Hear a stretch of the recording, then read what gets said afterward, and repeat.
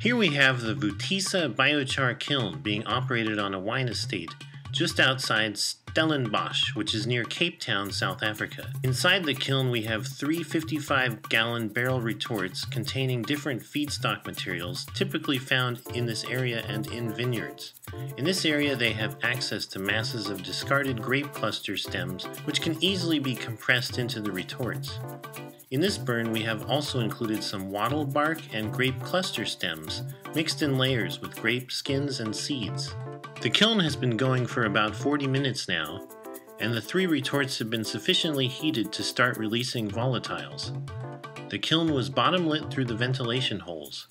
Each 55-gallon barrel rests on an air inlet channel.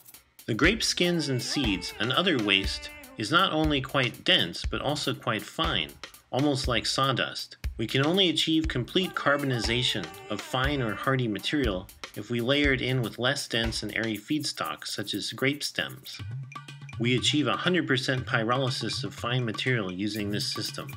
At a temperature of around 300 degrees Celsius or 572 degrees Fahrenheit, the thermal decomposition of the biomass becomes more extreme and results in emissions of a combustible mixture of hydrogen, carbon monoxide, methane, carbon dioxide, and other hydrocarbons and tars.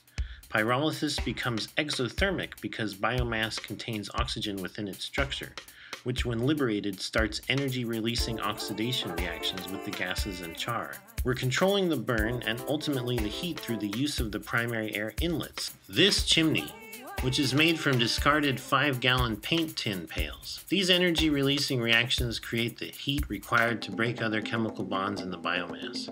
In principle, the process becomes self-sustaining and continues on its own up to a temperature of around 500 degrees Celsius or 932 degrees Fahrenheit, when only an oxygen-depleted, carbon-enriched charcoal residue remains. We'll give this kiln another hour or so to finish gassing off before capping it off. Cap the kiln by closing the primary air inlet channels with soil and switching out the chimney for a cap that fits around the chimney flange sealed with wet clay. The kiln will gradually cool down over the next 12 hours, and due to the absence of oxygen and presence of carbon dioxide, the biochar will not ignite. The retorts are lifted into and out of the ring kiln with the use of an overhead tripod and a block and tackle hoist.